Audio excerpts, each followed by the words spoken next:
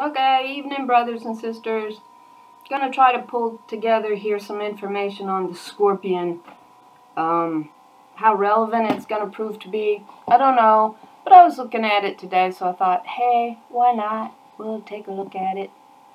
And in this passage in 1 Kings, I have it on the commentary here right now. But we'll pull up the actual verse itself. So this is what Rehoboam said, and he was the one that took over from his father, King Solomon. And we get the word scorpion in this passage that he speaks in. So we'll begin in 1 Kings chapter 12, verse 13. And the king answered the people harshly. He rejected the advice of the elders, verse 14, and spoke to them as the young men had advised. So his advisors were all young men. Say, whereas my father, now remember who his father was, King Solomon, made your yoke heavy, I will add to your yoke. Whereas my father scourged you with whips, I will scourge you with scorpions. So we're going to look at scorpion. So the king did not listen to the people, and indeed this turn of events was from the Lord to fulfill the word she had spoken to Jeroboam, son of Nebat, through Ahijah, the Shilonite. So I didn't look into that because I was busy looking into the scorpion. But I do want to look at that a little bit more.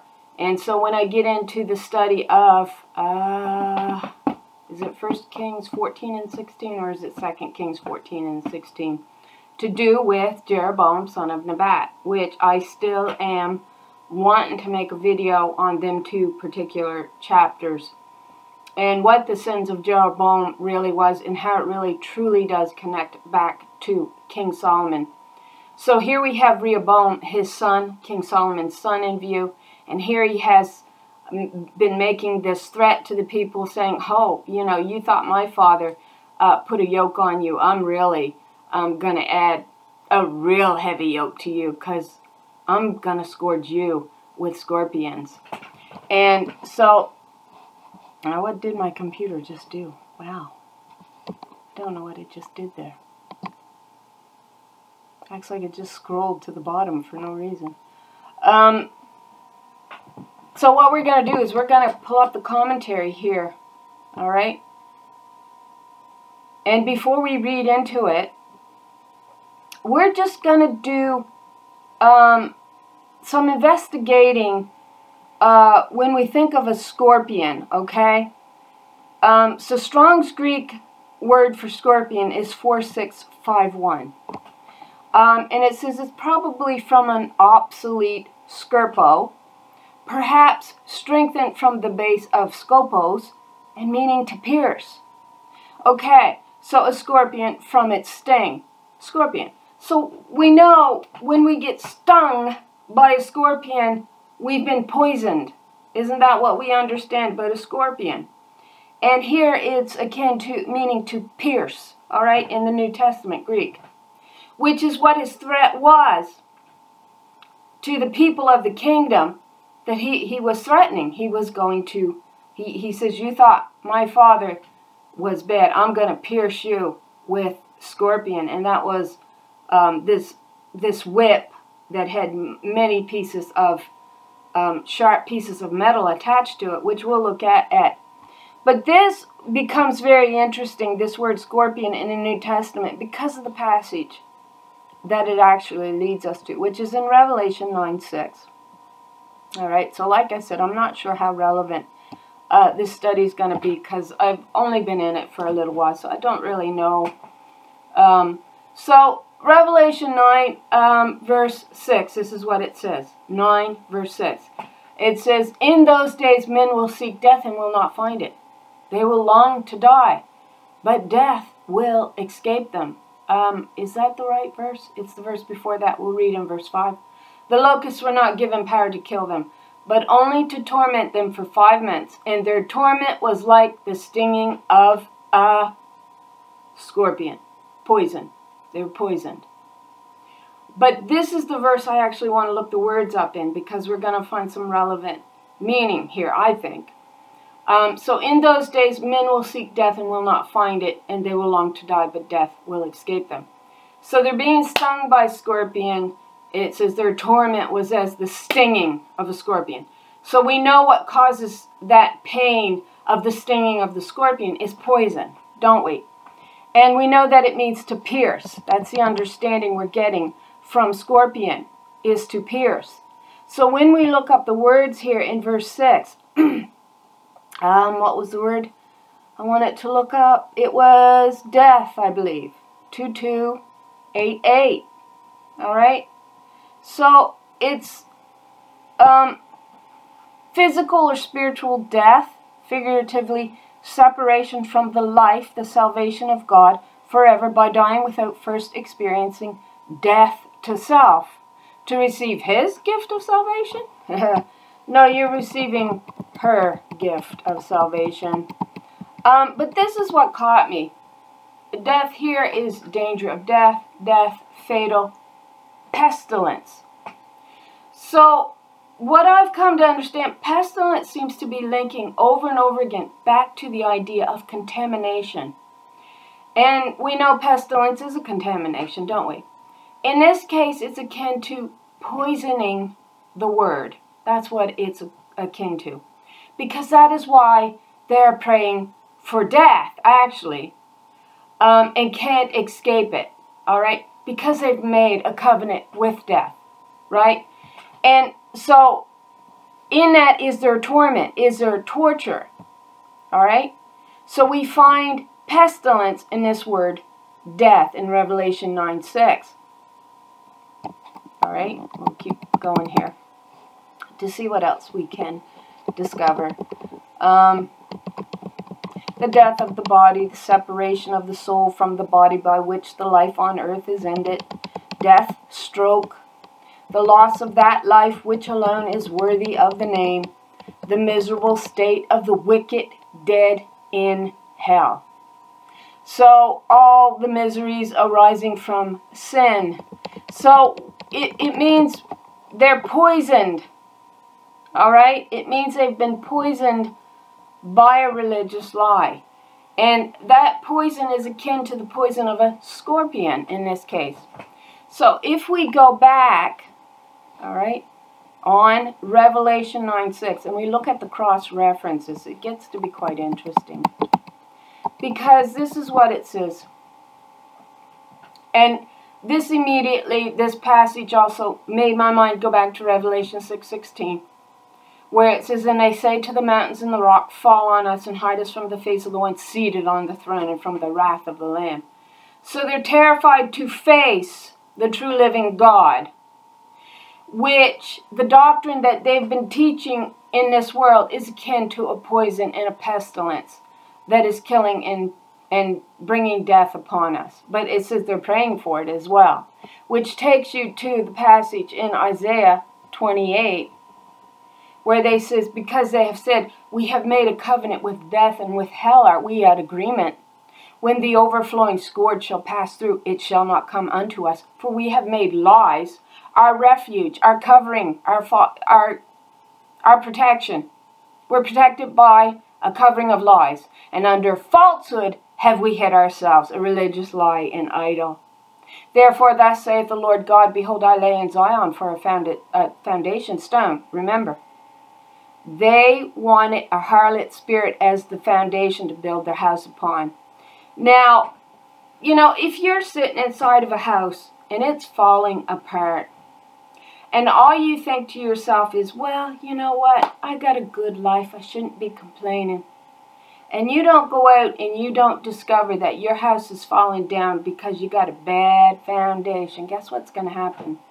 I think you're going to get exactly what you deserve. Nothing. You're going to have no covering whatsoever. None. And that's what your house, your protection is akin to. A habitation, a body.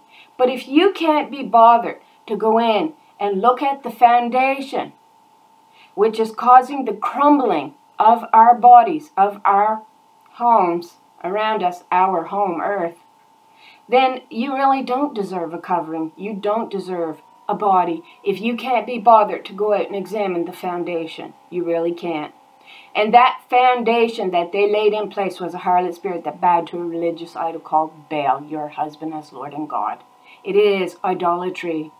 So, therefore, thus saith the Lord God, behold, I lay in Zion for a foundation stone, a tried stone, a precious cornerstone, a sure foundation, and them that believeth shall not make haste. Right? You're not going to fear.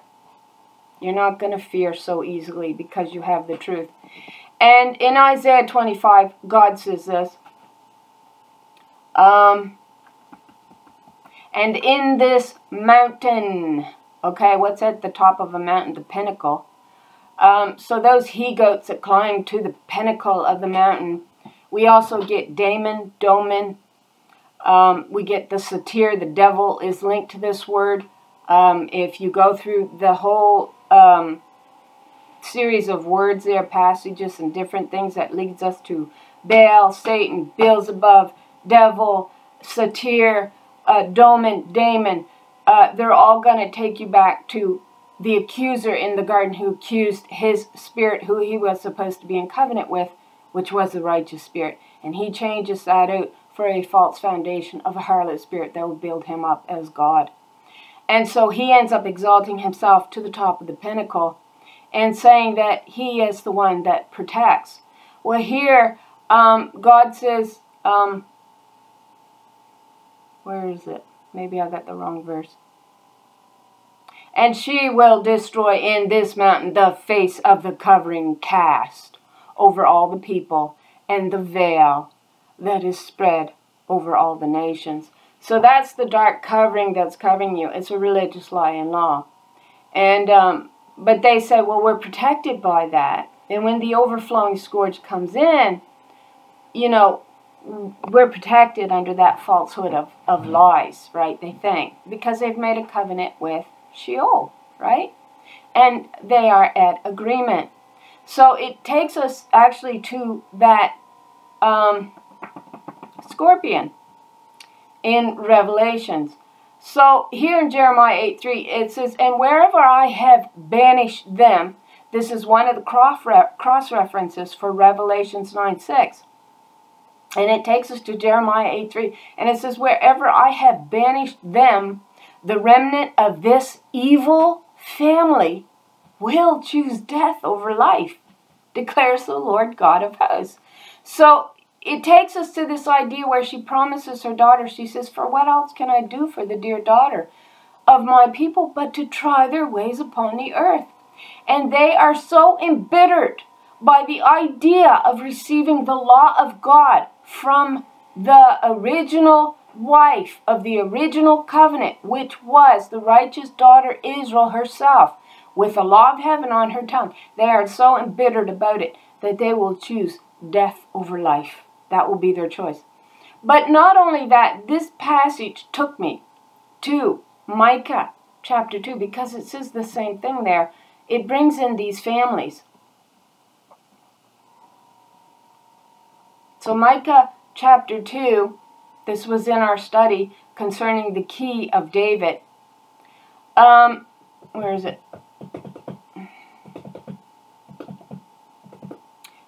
Therefore, thus says the Lord, behold, I am planning against this family a calamity from which you cannot remove your necks. And you will not walk haughtily, for it will be an evil time. Right. So in that day one will take up a taunt against you and lament mournfully, we are totally ruined. So she measures out the allotted land of my people. How she removes it from me, she allots our field to traders. So it's her allowing it to be so, but it is King Solomon that we realize that was actually guilty of doing this thing. So we're bringing in Solomon, which is linking us back to Rehoboam in a minute. So therefore there will be no one in the assembly of the Lord to divide the land by casting lots. So because of the rejection of her righteous daughter's the righteous spirit, daughter Israel, upon this earth, they were no longer allowed to cast a cord in the assembly. And what we're looking at here is the larger picture of the congregation that met on the north mountain, or the Mount of the North in Isaiah 14. And eventually that came to pass. And what that picture entails is a much larger picture than just earth, is what it looks like. So they say, the false prophets say here, quit your preaching, they preach. Oh, don't that sound familiar like today? You women aren't supposed to preach, it's about us male. Well, that was Baal prophesying through Baal. And we get that in Jeremiah 23. Baal is another name for your husband, Baal, which is Strong's Hebrew 1167. The god Baal is 1168, but it tells you it is the same as Baal, your husband. Which then further tells you it is an idolatrous idol. You are not to be seen to be bowing to your husband as if he's Lord and God. You were never supposed to do it. But the false prophets began to prophesy that Baal was Lord and God, right? And in Lamentations chapter 2, it says, verse 14, it says, they have not discovered what brought the daughters into captivity, into bondage. And so we have them here teaching, quit your preaching, they preach. They should not preach these things. Shame will not overtake us.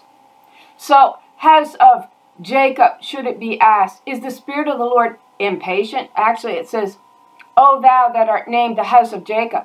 No, he stole her birthright. The house was always supposed to be Israel, which was identified as that angel, the presence of God, that he actually wrestled with. So we get the term God wrestles, is what Israel means. And she indeed wrestled with Jacob, when Jacob was at that point determining that he was going to steal her birthright. And you see her actually hamstringing him. And you would only see this in a case where God was looking to take out an army, an opposing army. So why would she hamstring Jacob except to send a strong message, I'm coming after you again. And we know it was the camp of God, Mahanaim. It was the daughter of Israel herself that he wrestled with to remove her birthright from her and claimed it. And he says, what's your name? In the passage that he actually wrestles with, I believe that's Genesis 37. And she says, why are you asking my name? You've already gotten my birthright because you know my name. You know my name is daughter Israel, and I'm going to give you my birthright. But you understand, by me hamstringing you, I'm leaving a strong message, right? So she says, O thou that art named the house of Israel, is the Spirit of the Lord straitened? Are these her doings? Do not my words do good to her that walketh upright? And yet they're teaching, quit your preaching. They preach. They should not preach these things. Shame will not overtake us. You see? So they were preaching about Baal, and they were really not discovering what had brought the daughters into bondage, or at least not telling them, and thinking that they were never going to forget and fall into the same bondage, which is exactly what they've done. And it says, she'll escape, but he won't. So she's speaking of her remnant daughters, which we get an understanding of in Romans chapter 11. What has Israel not obtained? That which it says he seeketh for? She seeketh for her children. Yet more are the children of the desolate spirit than of she who has a husband. And what does she, the harlot, say there? Baal is the word gave for her because she's married to Baal, teaching his religious lie of Baal as God. And yet more are the children of the desolate, the outcast that no man sought a covenant with, which was the presence of God on this earth that Jacob actually wrestled with. So it says there'll be enmity between the woman's seed and actually the harlot seed that bows to Satan. Adam, as if he's God, Lord and God, bridegroom, right? Yeah. And that's the religious lie in the earth. And so we go to the scorpion here. I'm going to have to go because I'm forgetting so many of my thoughts here. But Micah 2 was a clear presence of the key of David and what they were doing to her. All right? So, but recently my people have risen up like an enemy. She's saying, my sons have risen up like an enemy, and you strip off my daughter's robe and glory from those who are passing through confidently, like you are men at war. So we get the understanding that their tongue, it was like butter in their mouth, it says, right? But it's, and it says, but war was in their hearts. And that's just what we see here. They're working to take the spirit of the righteous daughter, Israel's covenant, out of the land.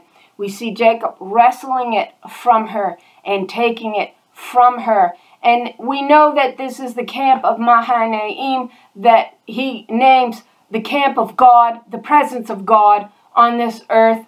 The men were at war with the daughters. They did not want to receive the law of heaven at their mouth. So they said, well, we'll write our own law. And we see Adam actually bringing her down as a harlot under him and his law is what we actually see. And the telling of the tale by the hand of Baal. So we see them ripping the glory off of these daughters. The women of my people you evict. Each one from her pleasant house, from her children you have taken away. My glory forever, she says, mine. So in Romans 11, they'll say, he has not obtained what he seeketh for. She, Israel, which is the birthright holder. What, has Israel not obtained that which she seeketh for? She seeks for her children. Yet more are the children of the desolate spirit than of she who has husband. She who has a husband, she says, ha! I will never be widowless. I will never be childless. I am hid in his heart, she's saying when she says, no one sees me. No.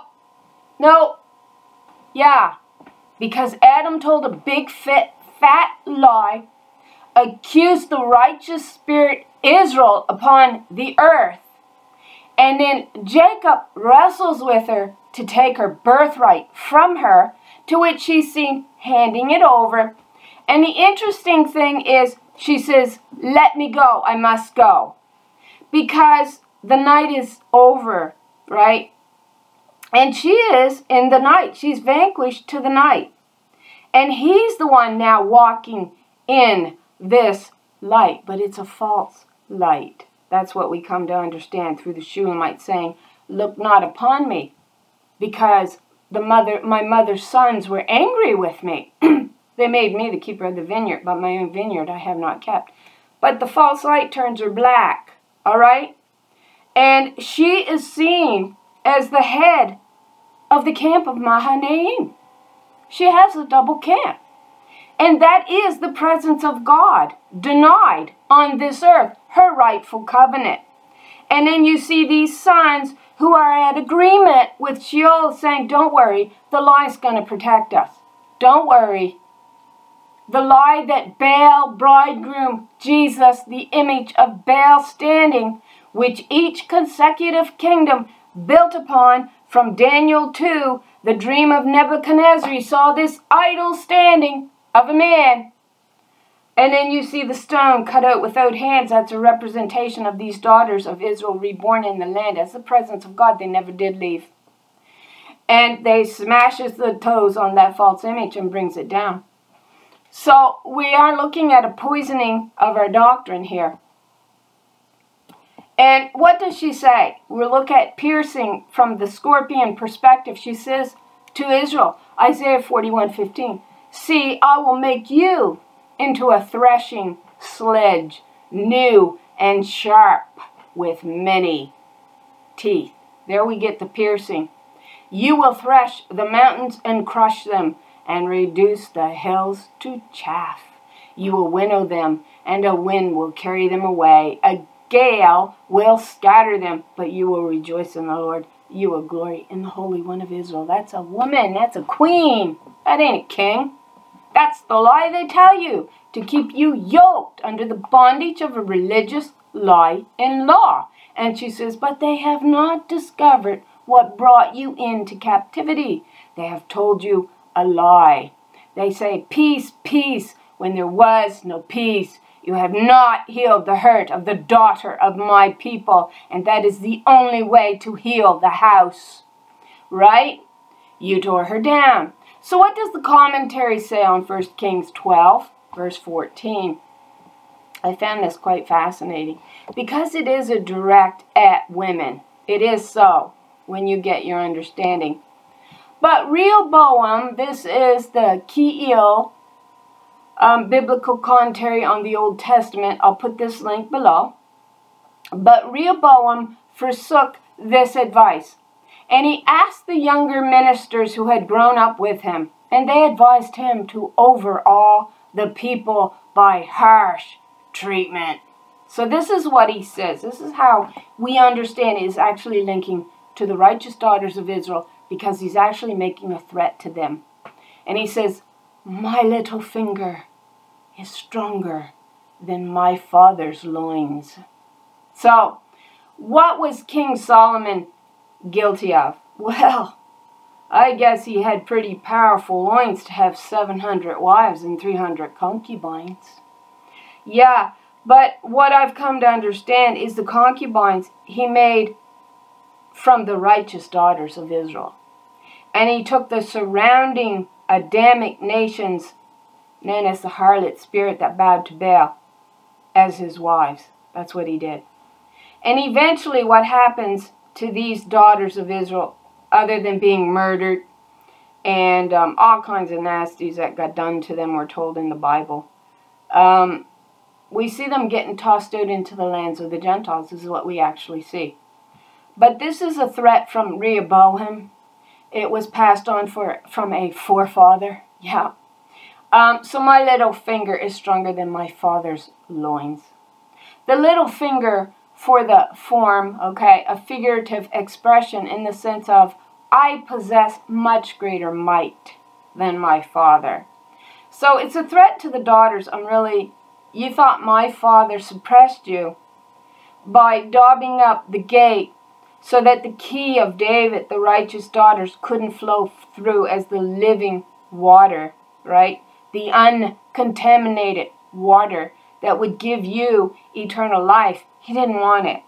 So what actually comes into play is the poison of the wormwood.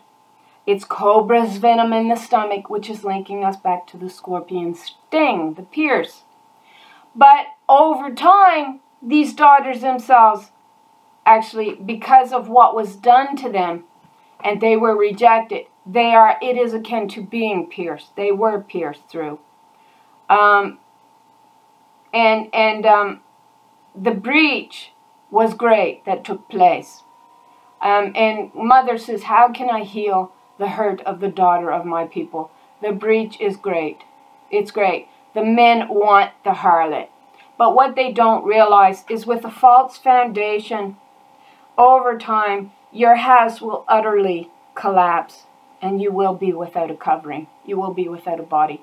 You will be a formless spirit. That's right. That's what it looks like. And from my understanding, from what little research I've done on that, from people who claims to have experienced this formlessness and just a spirit, they're blind. They can hear very little, and it's a very frightening, situation, from what I understand, to be in. It's devastating to be without a form, to be without a covering. And so if you lay a false foundation and your house starts to crumble, you normally go out and check that foundation and try to repair what damage was done. And in most cases, it seems to me you'd want to put back better than what was there, or you'd want to put back the original, right? So we know that they traded out the true foundation for a lie, and then built a house of lies upon it. And that house of lies is not going to stand, and it's not going to cover you. And they are so full of pride that they're even going to pray for death. And so here we really have this. He says, my father laid a heavy yoke upon you, and I will still further add to your yoke. I will lay still more upon you. My father chastised you with whips. I will chastise you with scorpions. So, scorpions, it's got scorpions, are whips with barbed points like the point of a scorpion's sting. So, we get the further poisoning idea here. He's further poisoning them. And he's actually using violence to bring about more poisoning of the spirit. So we know that what we live in now is considered the Antichrist spirit. She was the Messiah on this earth, if you want to use that word, Messiah. And they rejected her as the cornerstone where life is found. They did not want her. And what they do is they lay a harlot spirit that in the end causes their house to crumble. Because we get that understanding in the words in Jeremiah chapter 30 verse 6. Why now do I see every man standing around with his hands on his hips as a woman in travail, and every face turned pale. Every face turned pale in the commentary means that they're bearing witness to the entire system falling and collapsing. And that's their house collapsing in death, right? Never to rise again. Because of the false foundation that they put in place. Because it tickled their ears. It was like honey on their tongue, but it was wormwood in their stomach. Iniquity is shaped by the law. It will never lead to eternal life. But what more here got me thinking, why now do I see every man standing around with his hands on his hips as a woman in travail, and every face turned pale? I thought of when the presence of God hamstrung Jacob. And it looks like she makes good on that threat in some way that I don't fully comprehend. But it comes back to haunt them, all right, and all their religious lies. So, what do we want to look at here? So Romans 11, God says, I say then, have they stumbled that they should fall? These were the daughters of Israel. God forbid, but rather through their fall. So it was permitted for this reason. Salvation is come unto the Gentiles, for to provoke them to jealousy. Provoke who? The sons of Israel, who rejected the daughters of Israel and did not want them in covenant.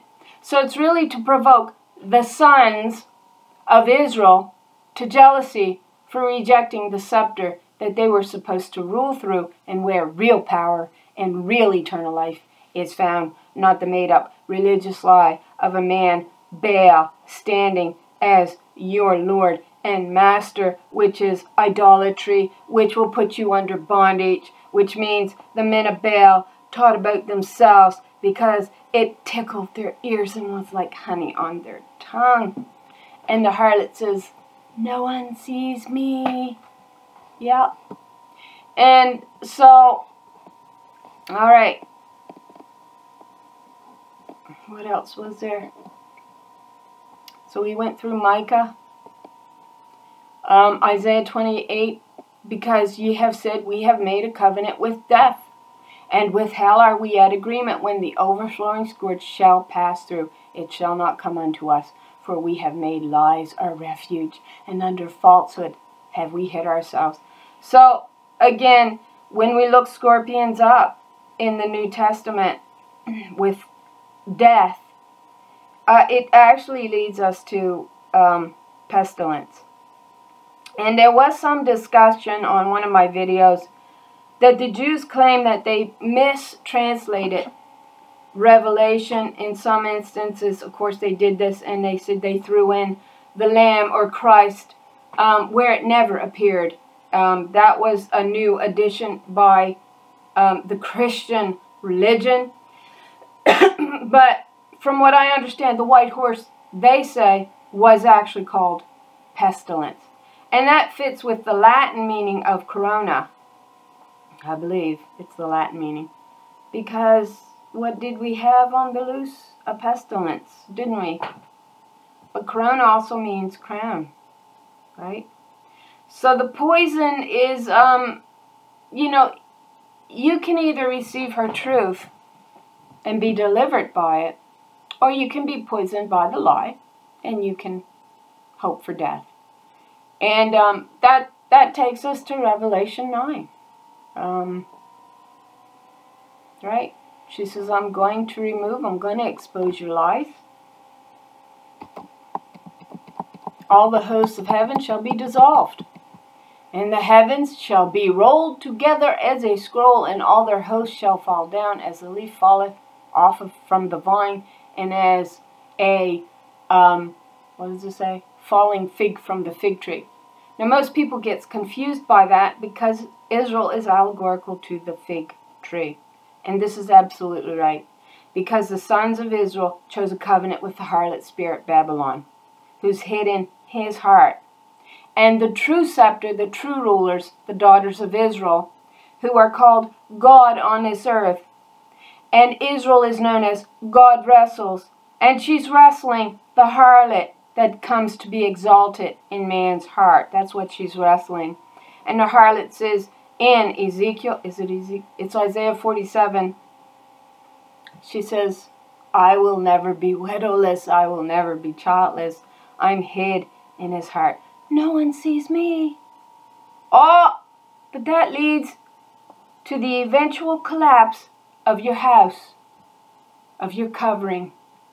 It can't save you. You will be formless. You will be bodiless. And from what I can understand, what little bit I can understand, it's the most horrible thing that a spirit that lives eternally can experience, is to have no covering, no habitation. And when you've got a false foundation laid as a harlot spirit, expect your house to fall. Because there is no healing for the daughters under a religious lie and law, who are the ones who can save you. Know thee not, thine own right hand can save thee. And we get 3, 4, 4, 4. The victors, Yeshua, feminine. It is through them that you are made victorious and that you are made to live. But she also says, don't worry, you'll be no burden to me. I won't deliver you because you are no children of mine. And so here we see the fig tree. We know that's Israel, the sons of Israel, who cast off a covenant with the righteous daughters of Israel in the wanderings, and took unto themselves the harlot spirit, and then from there wrote their own laws and fed them out to the 4 corners of the globe, is what they did. And yet she will come out of the dust of the earth. She comes out amongst the Gentiles. And because she's out amongst the Gentiles, because these daughters, a remnant few daughters that are left in the land, are still out amongst the Gentiles, technically the Gentiles become part of her birthright.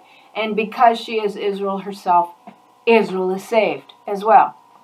And you get all of that understanding in Isaiah 49 for anybody who can understand that it is not a son, it is a daughter of her womb who is the firstborn. And she says, oh, they may have forgotten about you, my dear daughter. Oh, they might ignore you even exist. But she says, I'm the one that birthed you. I'm the one that gave life to you. And so it's this daughter on earth that is considered the firstborn of her womb. And she says, yet will my children live again with my dead body. And so that's her reborn out of the dust of the earth. And what it looks like on a larger scale, in some ways, earth looks like it will be reborn again out of mother's womb. And because of that, she's considered the firstborn. She is, right? And that's all made the promise in Isaiah 49. She will claim them all. She says, the Gentiles will be yours. And she says, what? Has Israel not obtained that which she seeketh for? She says, of course they've obtained that which she sought for. This was the purpose of the whole thing. I say then, have they stumbled that they should fall? God forbid. But rather through their fall, salvation is come unto the Gentiles, for to provoke who to jealousy? It's actually to provoke the sons of Israel to jealousy, because they did not want her in covenant. And so when she becomes reborn out of the dust of the earth, teaching the truth of heaven, the Gentiles is actually her possessions, and the sons out there, because she's out there. They're her sons, they're her children, and it's to provoke the sons of Israel who chose a covenant with the women from the surrounding Adamic nations that surrounded the daughters of Israel like thorns and thistles. They kept coming at them to pierce them.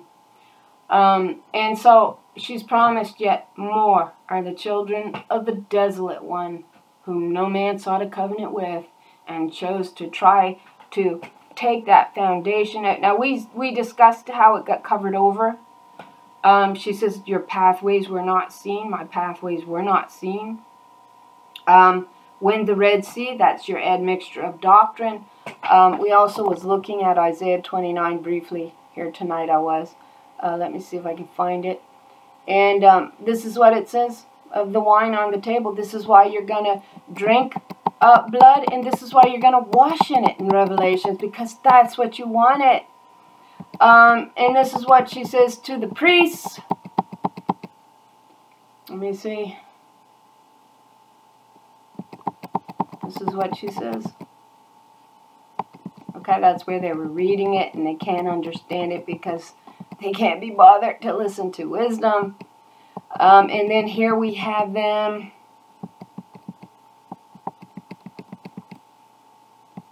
Where is it? Okay, so maybe it was 28. Let me go back up here and see.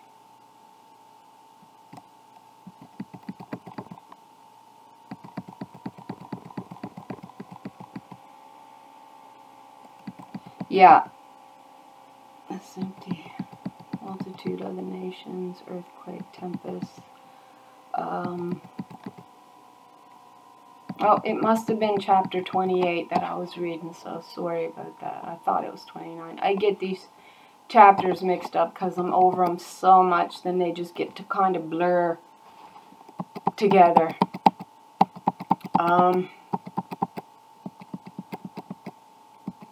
Verse 7, all right? You know, there's such a confusion of the Old Testament passages that most people refuse to see the truth in them and what they're actually telling you. So the wine on the table, she says, I've been forced to mingle my wine. Wisdom says that in Proverbs chapter 9. And she says, I've been forced to mingle my doctrine. So she's saying my truth is in there with the lies. And she calls that admixture a wine. But it's allegorical to the Red Sea that must be parted before the children can be birthed out. And she says, again, the daughters of Israel says this again in Isaiah 26, I think. She says, we have been with child, we have, as it were, brought forth wind. The word for wind there is spirit, but you're going to get your allegorical understanding in your Greek word 417, which means empty doctrine. And she says, we have, as it were, we brought forth empty doctrines. Nothing that could really deliver our children. Because the men told us a lie. They taught us a religious lie. And they used the violence of the scourging, of the whips, of the scorpion, to continue to poison the doctrine through violence. All right? They forced it down our throat. And that's why this is called a beast system. That's why it's an antichrist. It went against her spirit. That's right. It went against her, is what it did. And it becomes founded on a system of lies which brings violence against her. And that's why Rehoboam makes that threat in there about his father's loins. He's actually directing the threat at the daughters of Israel and saying, you think you're yoked now, you just wait till I'm through.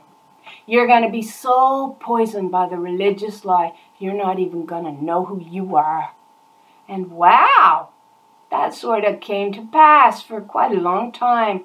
Yet more are the children of the desolate than of she who has a husband. She who bows to the image of Baal, an idol. And it says, oh, but they will learn the truth. Yeah, they'll grumble, they'll groan, but they're going to come to the sense and reason of it after a while. Actually, after I send my, all of this stuff to come to pass, which was the poisoning of the water with blood that you're drinking, which is the poison and washing in it. And then it says the dragon in Daniel speaks like a lamb. It has 2 horns like a lamb. But it's really people who's drunk on the religious lie and wine and has that poison and wormwood in them. That's really saying, Jesus said this. And they're giving life to the image to speak and to, but it's really a dragon at the heart of man. War is in his heart. So, but they also have erred through wine, and through strong drink are out of the way. This is Isaiah 28, verse 7. The priests and the prophets have erred through strong drink. We're shown him, man, Solomon, whoever. All of them's part and parcel of the same package.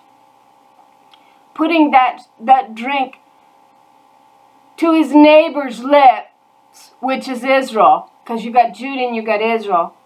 He was using violence to embed it into her. So he was putting this drink to her lips, and he was making her drunk on it. You know why? So that he could expose her nakedness. Oh, the spice of life. Oh, isn't it variety? You can sell and trade as many of them as you like. You can have 700 wives. Oh, isn't that the spice of life? The spice, they're referred to as spices, these daughters, in Song of Songs. Yeah. And so you get this sick undertones of what they called the spice of life. It was really sick. But here we have them erred through strong drink. We see him doing that in Habakkuk chapter 2, I believe, verses 15 and 16. Yeah, I'm pretty sure it's Habakkuk. And we're seeing him exposing her nakedness. That's what he does. Let's read it. I'm just about done here. Habakkuk. Let's go to Habakkuk. How long will it take me to find it? Because Habakkuk. Obadiah. Nahum. I believe it's Habakkuk 2. So Habakkuk 2, verses 15 and 16. And watch out for your he pronoun. They stuck it everywhere where it don't make an ounce of sense. So woe unto him that giveth his neighbor, his sister, drink. That putteth thy bottle to, it's got him italicized, yeah, to her.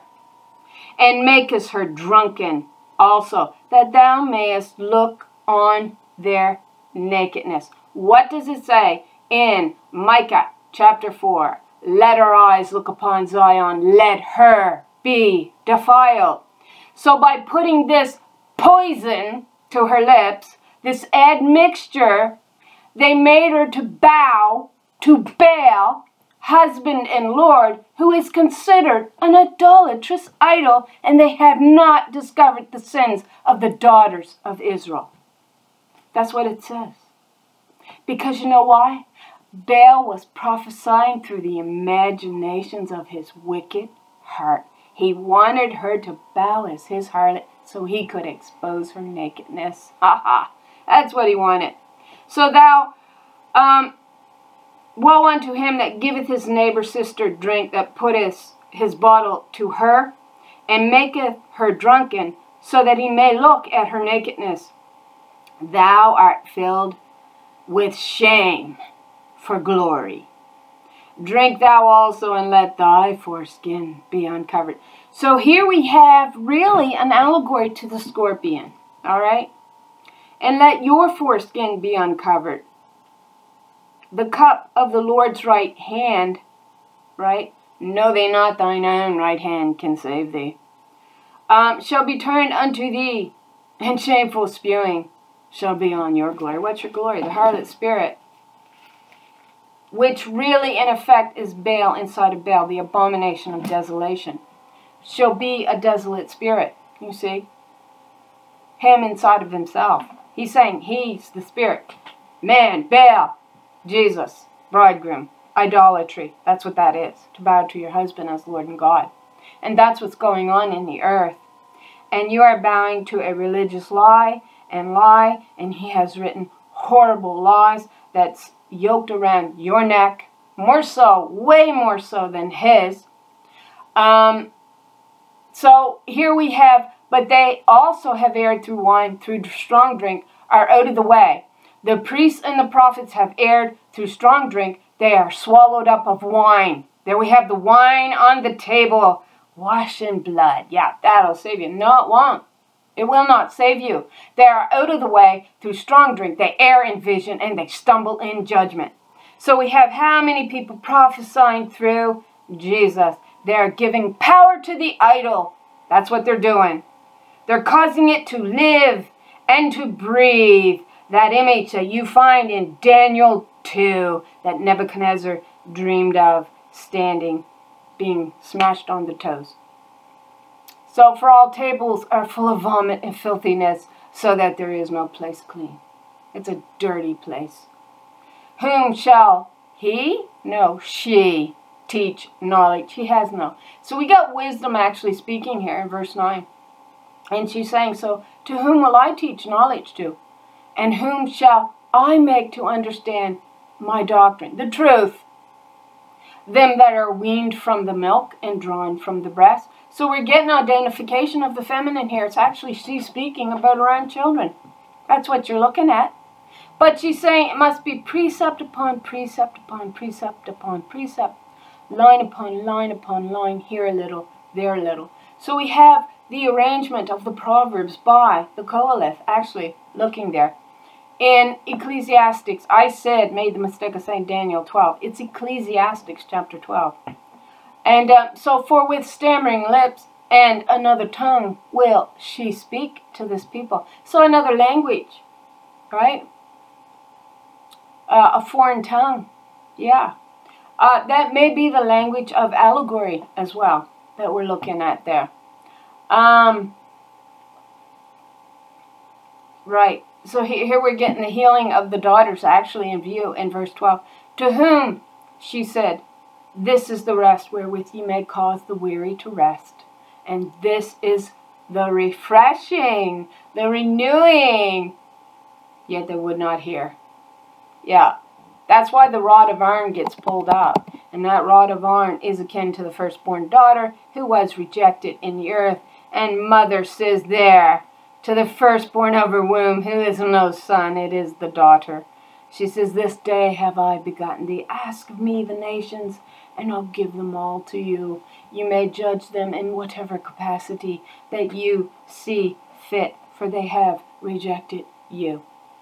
And so there we go. That's all I'm going to say.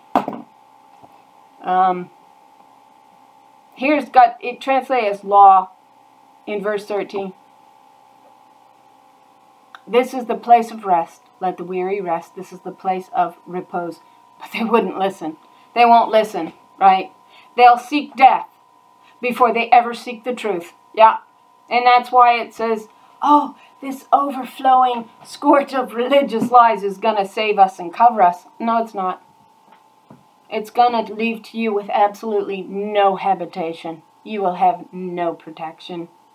Then the word of the Lord came to them. Law after law, law after law, line after line, line after line, here a little, there a little, so they go stumbling backwards. All right, so that is how it became contaminated. She allowed them to have their law, right? But she says, to whom will I teach the truth to? All right? So we see a double effect going on here. How the stumbling happens, and how then the standing up and picking up the head comes back in when she begins to hear a familiar voice as of one who speaketh the covenant of God out of the dust of the earth, which is in the beginning her 10 commandments, their laws of peace. But because they won't receive that, they won't listen to wisdom and to her daughter reborn upon this earth, then she's forced to send a rod of iron, which is akin to the cutting away and harsh treatment as well in the judgment. So we saw, fine, you want the law, you want a little bit here, a little bit there, and over time we saw the stumbling backwards. And then we see her actually picking herself up and once again standing for the truth in the earth, is what we see. And so they mock. Wherefore hear the word of the Lord, ye scornful men that rule my people, which is in Jerusalem, Israel. Because you have said, we have made a covenant with death, and with hell are we at agreement. So whenever the overflowing scourge, what was that? Pestilence shall come through, it won't touch us, right? For we have made a refuge. Lies and under falsehood have we hid ourselves. And that's the covering that won't protect you. Lies will never save anyone. That's the false foundation laid. And then God says, Lord God here is daughter Israel herself speaking. Therefore the Lord God said, look, I have laid a stone in Zion, a tested stone, a precious cornerstone. Those are all female. A sure foundation, the one who believes will be unshakable. Yeah. So there was one other thing I wanted to say. Now I can't remember what it was. But it says, your covenant with death will be disannulled, and your agreement with hell shall not stand. So they think they're going to be preserved under a lie. The fig tree is actually going to lose its fruits. That fig tree is allegorical to Israel, but understand the sons of Israel married the harlot spirit that would come under him and teach his religious lies and laws that he wrote himself. Which is really what the world system is founded upon, this pile of S-H-I-T, which is another name for Baal. He's called Lord of Dung. Perhaps I should say dung. This pile of lies and dung, and the house will never stand and cover you that they built. No. And yet you can tell them this. Wisdom says, they don't want me, that's fine. I'm going to mock you in the day of your calamity. Because when I tried to reason with you, you didn't want to hear it.